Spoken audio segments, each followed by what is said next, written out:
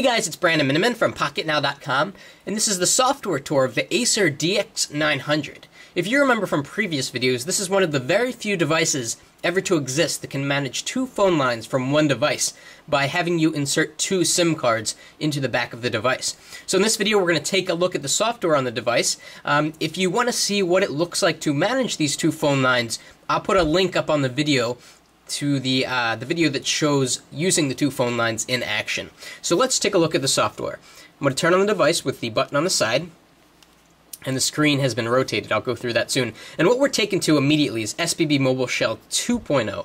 As you know, 3.0 is out, which brings a lot of improvements, but this is actually the old version. But we still like the old version, right? So we can flick our finger, we can access favorite people, add new ones, flick our finger again, get access to our internet favorites and settings and multimedia, and this is a very customizable platform to allow you to really make it your own. So we like Mobile Shell. We think it's a good addition. We just wish that Mobile Shell 3.0 would have been included on the device. So we can exit Mobile Shell by going to the exit button here, and we're taken to the standard Windows Mobile Today screen, which is kind of bland and boring, but that's why they put Mobile Shell on top of it. Okay, so let's go into the Start menu. And I'm having to use the stylus because I find the screen on this device isn't the most sensitive screen that we've worked with before. So let's go through this. In games, we have the typical games, Bubble Breaker and Solitaire. Nothing interesting there. In GPS, we have some GPS utilities, such as GPS Viewer, which will let you see a better idea of which satellites you're connecting with and that sort of thing. Location SMS will send your coordinates to someone via SMS. If we go to multimedia, we have the camera application, and the camera is a 3 megapixel camera, and there is, got to get it in focus here, and there is a flash on the camera, which is good, and it has rotated again.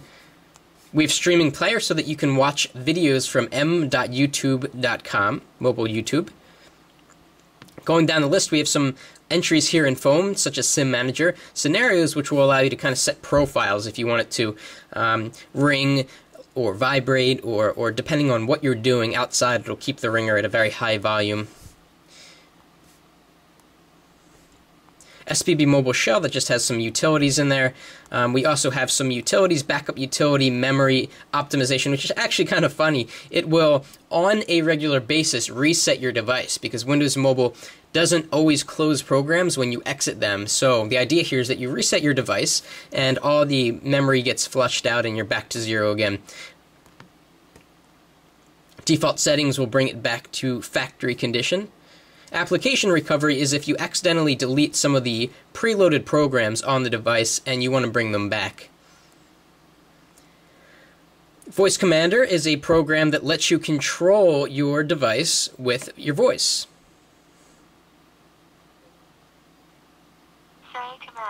And you don't have to train it, just like Microsoft Voice Command, so that's good. You can say, please call Bob, or what time is it, or what's my next calendar appointment. Going down the list, we have Communications Manager. Let me show you what that looks like. It's a very finger-friendly communication manager. You can individually turn on and off Phone 1 and Phone 2, and of course Phone 2 is the auxiliary phone line that you use associated with the second SIM card. Going down the list, we have some usual stuff, Task Manager, and that sort of thing. If we go into the Start menu, we see that we do have the Office Mobile Suite included, which is good, so you can view PowerPoint, Excel, and Word documents. Now, as you've seen a few times already, this device has an accelerometer built in so that you can do screen rotation in any screen, and the screen rotation is actually pretty fast.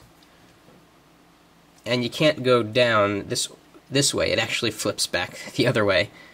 And you can turn this off if it gets annoying. I would probably turn it off personally because I think having it accidentally rotate all the time, which it has been doing, is kind of annoying. Although you can change the sensitivity of it. So if we go into Settings and we go over to System, Gravity Sensor, we can change the sensitivity right here. So if you want to make it low, then you probably won't have as many accidental rotations. So let's go back into the settings here. If we go into buttons, we have several hardware buttons that we can customize to launch certain programs, which is good so that you can quickly launch email or a GPS program like Windows Live Search at just a press of a button. We have settings here for Phone 1 and Phone 2 because obviously there are two phone lines on this device. And over in System, we can take a look at how much memory we have left. We've been opening a lot of programs. We don't have that much memory left, sadly, and I think this device slows down significantly if you're using a lot of programs.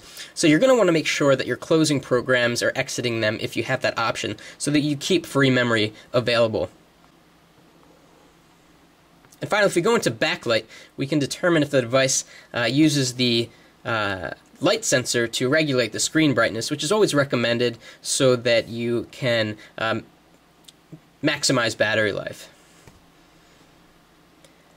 And finally, over in connections, we have nothing interesting here, although we have Connection Wizard, which will pre-configure the connection settings on your device to the carrier that you're using. So this is an international phone, and they have settings for many, many different carriers across many different countries. So I'm in the USA, and I went to... Oops, the list went away.